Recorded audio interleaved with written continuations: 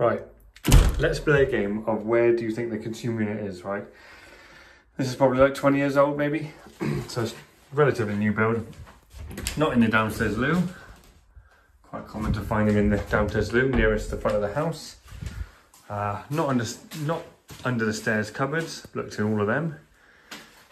Not in the lounge near all the front office. It's not in the kitchen. Okay, I eventually found it in the utility room, right up in this little cupboard. They put them in some bizarre places nowadays. Found it anyway. I've come to do a couple little checks because they've got some intermittent tripping on this RCD, so I'll have a little look around, a couple of quick checks, get my leakage meter out, see what we can do. Classic PV guys have been in.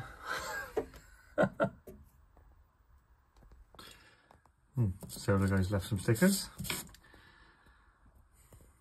What do you reckon is inside? I haven't looked at it yet, I've just unscrewed it. Tembe.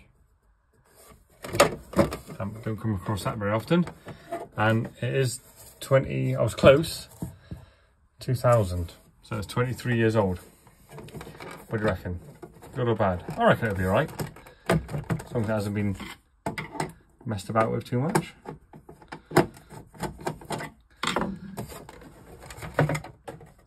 Ooh. Obviously the solar guys lashed theirs in. Let's get my yeah.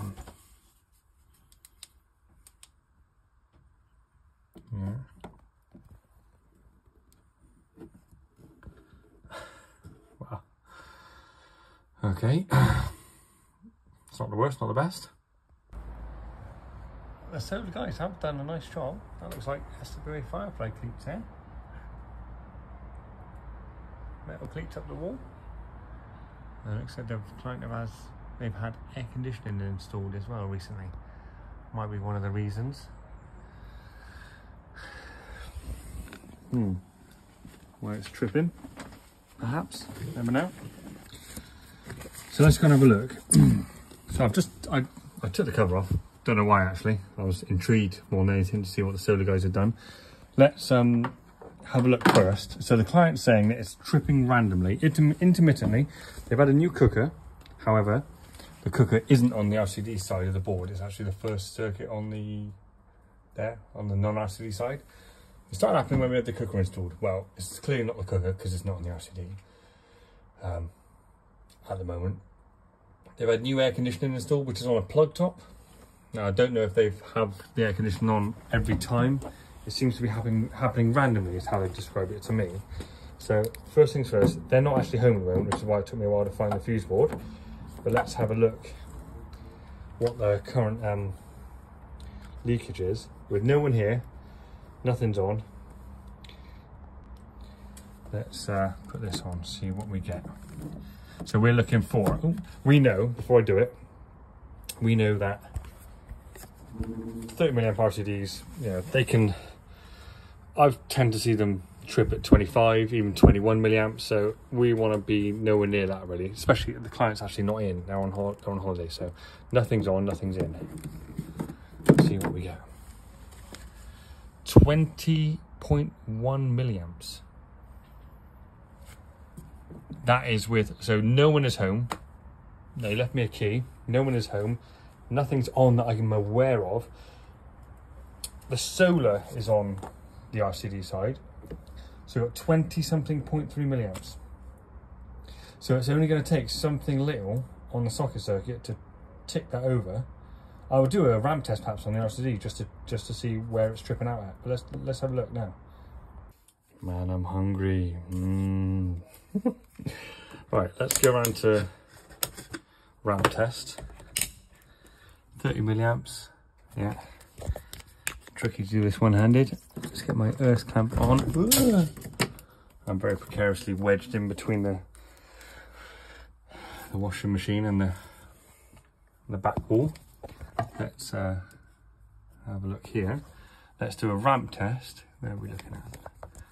On the RCD and see where it's tripping. This is with everything on currently. See what we get. Oh, am I gonna have to press test?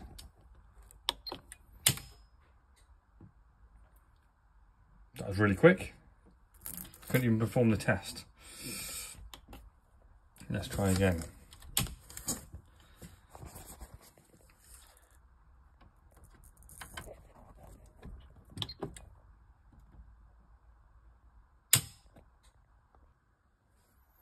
$21, just missed out, the 1 minute ran out. I'll do it again to prove that's 21 milliamps. I'll just do it again for some reason. Let's try it one more time. Line, neutral. I'll press test.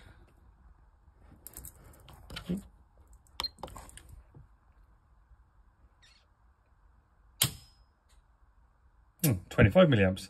Well, the first time was 21. The second time was 25, which was more what I'd expect. So one more time. 23.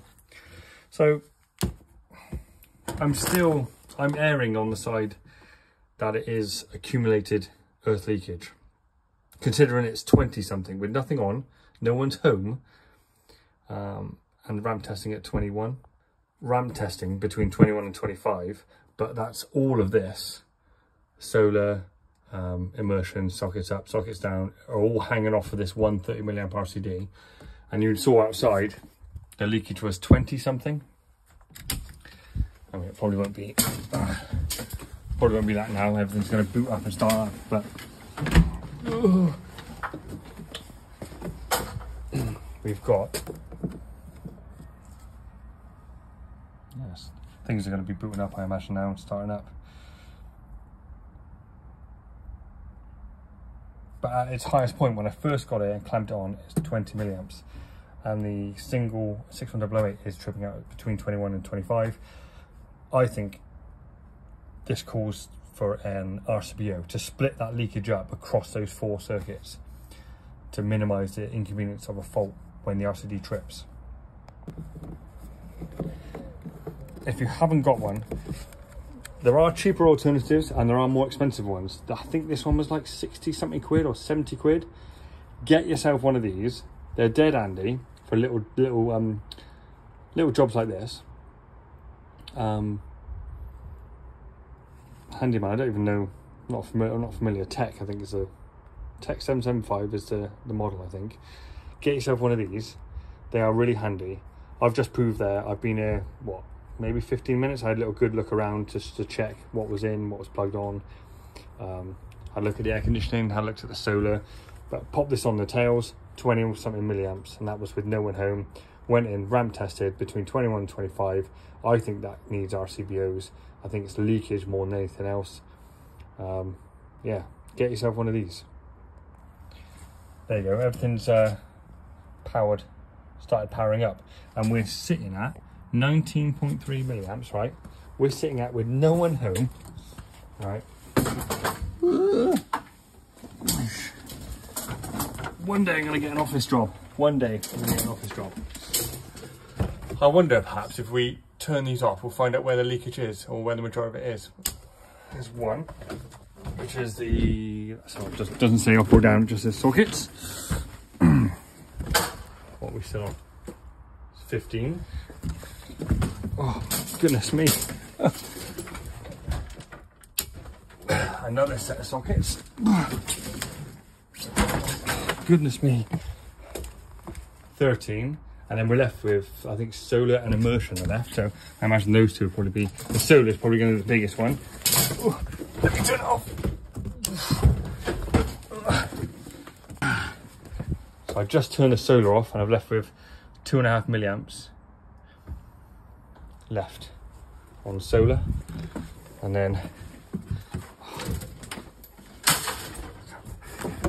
last one is the immersion, that one there. Oh. There might be some little bit left on the non-RCD protected side of the circuit. Oh yeah, so still 2.5 milliamps.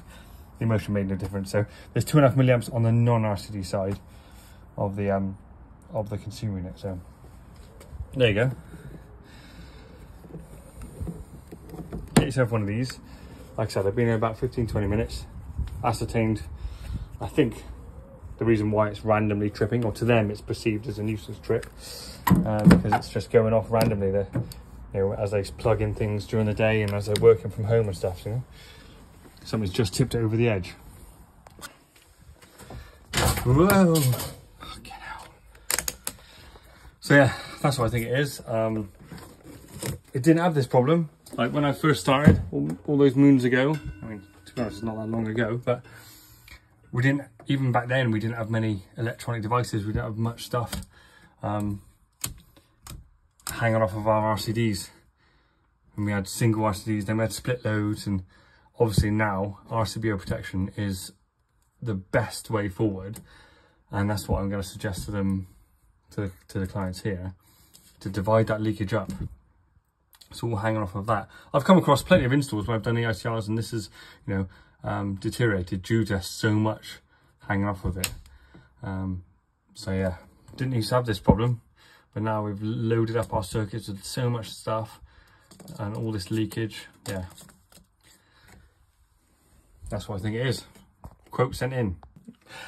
Having said that, quote sent in, I almost don't want the job because it's such a awkward cupboard. Imagine that little cupboard all day. In fact, perhaps I'll sub it out. Anyone free to do a board change for me? A little cupboard in Bristol. Give me a shout.